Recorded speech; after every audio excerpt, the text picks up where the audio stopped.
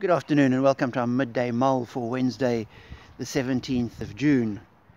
Continuing my read through Isaiah, in Isaiah 49, the prophet writes, "Shout for joy, O heavens, rejoice, O earth, burst into song, O mountains, for the Lord comforts his people and will have compassion on his afflicted ones."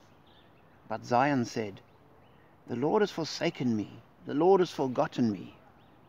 And it struck me how often God says one thing and our experience doesn't quite match up with that.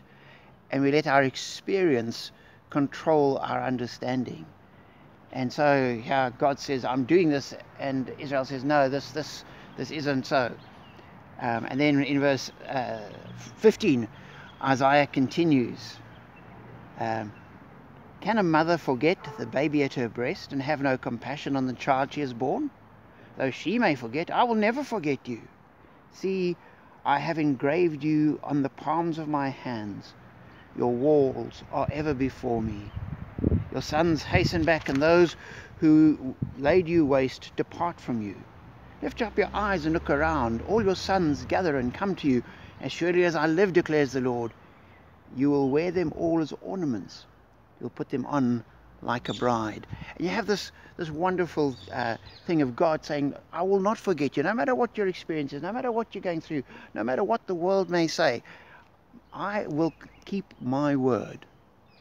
And that wonderful, wonderful line, "I have engraved you on the palms of my hands." And that image that our names are on God's hands, and no matter what he does, they are there. That's how close we are to God. That's how intimately he holds on to us and knows us.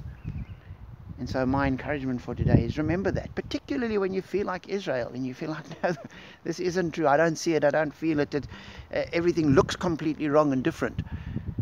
Hold on to that word. We are engraved. I've carved you on the palms of my hands. Hold on to that and draw strength from it in all situations, at all times, and rejoice. Amen.